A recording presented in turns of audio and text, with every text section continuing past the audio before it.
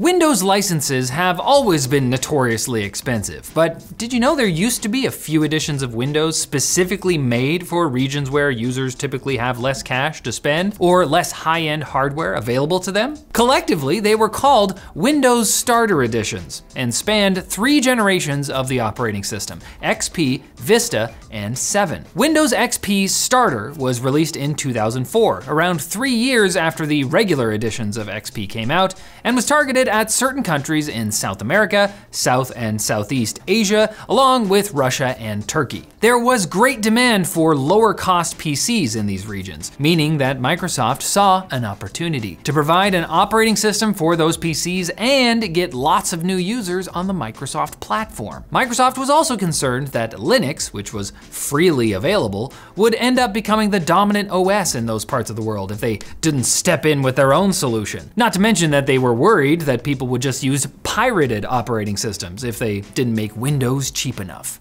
Of course, this stripped down version of XP had serious limitations. It could only run 3 programs at once, maxed out at a screen resolution of 1024 by 768, and was only licensed for the lowest end hardware. Think processors like the Duron and Celeron, and systems with only 512 megabytes of memory or less. But despite these limitations, or maybe because of them, Windows XP Starter was a hit. Microsoft sold over 1 million copies of XP Starter and followed up the success with Windows Vista Starter in 2007. But this is where things started to get a little hairy for the software giant. We'll tell you why right after we thank Shopify. If you've been following us, you've probably heard of LTTstore.com. Well, it's made entirely possible thanks to Shopify. Shopify is a powerful commerce platform that empowers you to start, grow, and manage a business. We've been using Shopify since 2019 and have processed hundreds of thousands of orders thanks to their amazing tools. For creators like us, they offer a fantastic feature that integrates our shop across all social platforms like YouTube, Facebook, Instagram, and more. And it's not just us. Millions of people in over 170 countries are selling online using Shopify, even though, like us, they're Canadian.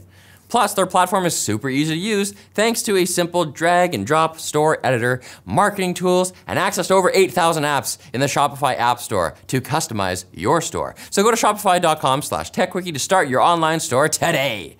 Do it. At first, it might seem like Vista Starter would be an easy upgrade from XP Starter. It had similar restrictions designed to allow it to work well on lower end hardware, but with the new Vista features and a more generous 1 GB RAM limit. Microsoft eventually decided to replace Vista Starter with Vista Home Basic, which contrasted with the more mainstream Home Premium Edition. Home Basic had Aero disabled to lighten the processing load on lower end PCs and ended up on computers for sale outside of the emerging markets we previously mentioned, including in the US. Part of the reason for the Home Basic release was that Vista had already developed a reputation as a frustrating OS to run due to the onerous hardware requirements, and Home Basic became a way for Microsoft to try and change this perception, as well as to sell old stock of underpowered computers originally designed for Windows XP. In fact, it wasn't uncommon to peel off those Windows Vista Basic case badges to find a Made for Windows XP sticker underneath. Ya basic. But as funny as this was, it did make a bit more sense for Microsoft to have just one lower end version for underpowered hardware, regardless of the geographical location.